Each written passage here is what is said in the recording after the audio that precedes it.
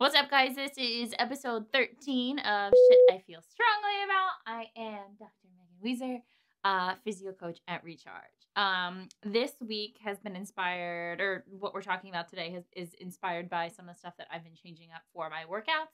And if you are new here, I recently had surgery on my wrist. So I have like a claw here, and I'm still limited on what I can do with that. So I am officially 6 weeks out, so I can't quite do what I normally would be doing in my workouts. So I've started changing things up a little bit. But essentially the theme for today, or what I want to talk about with you today, is that progressive overload. That term can mean a lot of different things. So progressively overloading something can have a lot of different looks within one program. So when you typically hear the word like progressive overload, your immediate thought is, well, I just need to progressively increase weight as I get stronger and as I'm training, and I need to do it sustainably and purposefully. And you'd be correct in thinking that. Obviously, you should increase load. I mean, that's the only way you're going to get stronger. And it's definitely necessary to progressively increase your weight, but that's not the only way that you can progress in skill and in strength and in overloading your body as a full system. So I'm going to go over a couple different ways that you can do that without just perpetually like adding on weights and adding on weights and adding on weights until all of a sudden you can't do the lift you want to do.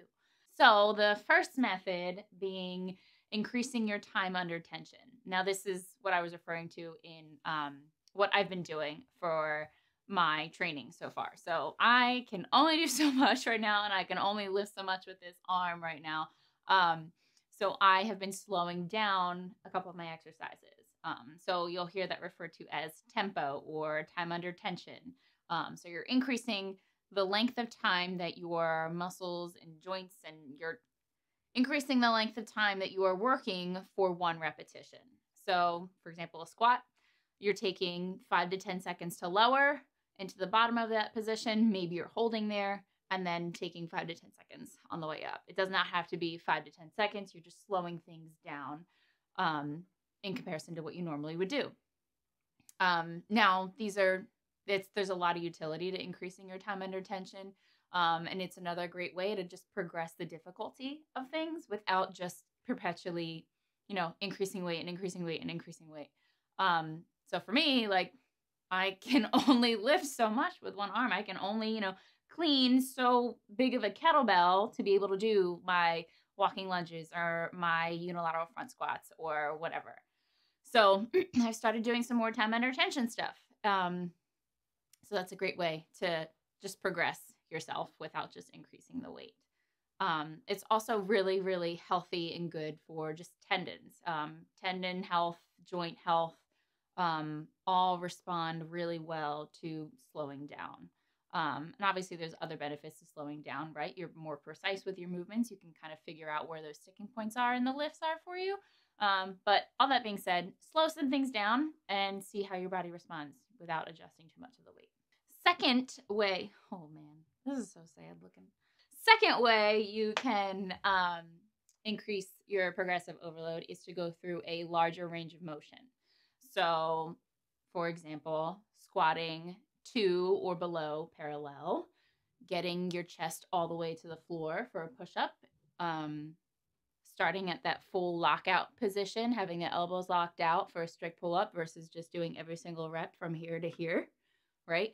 So increasing the range of motion of a certain exercise is a way to progressively overload. Like, that is in itself a way to measure your success and your progress in that specific motion or in that specific exercise. And obviously it's harder because your body has to adapt to and work through a larger range of motion. It's also going to be working a little bit longer, right? Like, it takes a lot more muscle effort to go through this range of motion versus this range of motion if we're thinking about like a squat or push-ups or anything really. Third way you can kind of progressively overload is to just increase your frequency of training. So, and this probably won't be an option for everybody, right? Like, if you're already training 5 or 6 days a week, I don't know that it would be, depending on your goals and your schedule and your life, that might not be helpful to increase your frequency. But for somebody who, say, is working out 1 to 2 times a week and they want to, progress and just, start getting stronger and see a little bit more progress, just adding another day and training more frequently, or potentially adding on a little bit more into those sessions that they're already doing, is in itself a way to just, another way to progressively overload. Fourth way you can progressively overload without just tacking on more weight is to increase the skill itself, or the technicality of the skill itself. So think like doing squat cleans versus a hang clean, or strict pull-ups versus banded pull-ups, or anything really. Increasing the difficulty of the skill is, again, another way that you are measuring the progress of your proficiency in that skill. And that is another way of progressively overloading your body and progressively overloading within a training program without having to add more weight. Like a squat clean at 100 pounds is going to be more difficult than a squat clean at 100 pounds. There are more technical requirements in that move than just a hang clean. So it's also a greater range of motion too, which was number 2.